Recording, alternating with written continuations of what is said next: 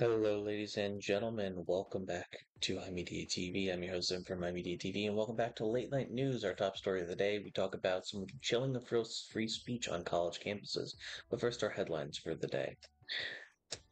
Hurricane Milton increases to a Category 2 hurricane as Florida prepares for massive evacuations. A Mexican mayor was assassinated days after taking office. And Speaker Johnson won't say Biden won the 2020 election, raising worries on the 2024 process. On to our main story. A year after into the Israel-Hamas war, students say there is a free speech chill on college campuses.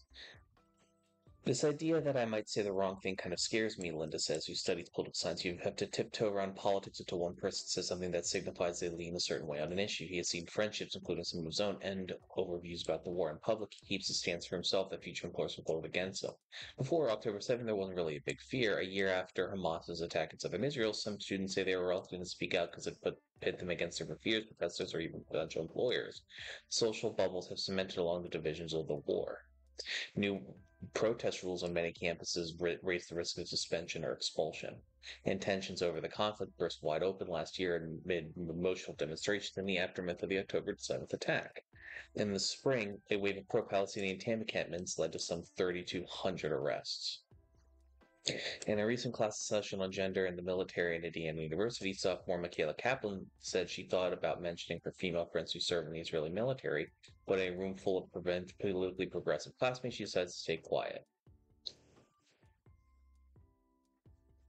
Compared with the much larger campus protests of the Vietnam era, when few students openly supported the war, campuses say appear more divided. A former president of the University of California system for many, the issues feel more personal. The faculty are at odds with each other, the student bodies are at odds with each other, there's a war of ideologies going on. I'm just going to say for the record that the way that this is being framed by the AP is kind of disingenuous. Let's be so fucking for real. It is like, on one side you have the pro-Palestinian people who don't even who like there's some probably sure that don't think Israel deserves to exist, but like by and large they are angry at as an affront to what Israel is doing to the people of Gaza. It is like I mean I've seen the videos of people wearing is like of Israeli soldiers that are very visibly Israeli soldiers shooting unarmed civilians in cold blood. Like it's not there's not any debate about that. Israel has been committing objectively have been committing war crimes.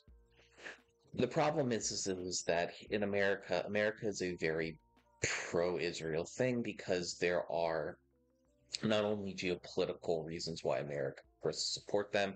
If America stopped supporting Israel tomorrow, they would absolutely fall into China or most likely Russia. If I'm being so honest about it, because politically. Russia is much closer to how fascistic Israel is compared to America. Um, Ultimately, at the end of the day, the only way there's going to be peace in Palestine, in Israel, is if the Israeli state is dissolved, uh, the country is turned into a secular democracy, and every individual, Palestinian or Israeli, has equal voting rights, and the country is sort of overseen by an international committee to make sure that they're not immediately doing they're not immediately like relapsing into the bullshit. Um, like to the point where like another country has to come in, write their fucking constitution, and there has to be a law in the book day one saying that you can that you that any like a laws cannot be made um on religious grounds, that type of shit. Like it's got to be like militantly secular. That's the only way that like there's going to be peace, any kind of peace in that country. Them's just the breaks. Also, to put all the motherfuckers that were born in other places, like the fact that there's some dipshit and like right wing lunatic in Brooklyn colonizing like other people's land and shit is disgusting. Like, just deport all the motherfuckers that were born somewhere else. If you were born within the if you were born within, if you are an Israeli citizen or the child of an Israeli citizen, you're good.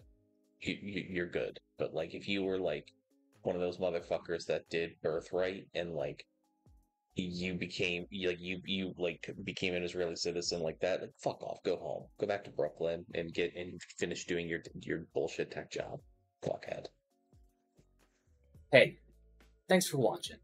If you want to talk to me outside of this video, outside of live streams, or just join the community and be a part of it, you can do so at HIMedia.gg/Discord. Discord links there. We'd love to have you. And given the financial situation of the economy right now, I know this is a tall ask, but if you have the scratch to spare, please consider donating and becoming a supporter at HIMedia.gg/tip. All of our perks are serviced through our Discord channel, including early access videos, exclusive videos, and more. Your generosity is a blessing, and $1 a month is a boon to my mental health. Thank you so very much for watching. I appreciate you, and have a great day.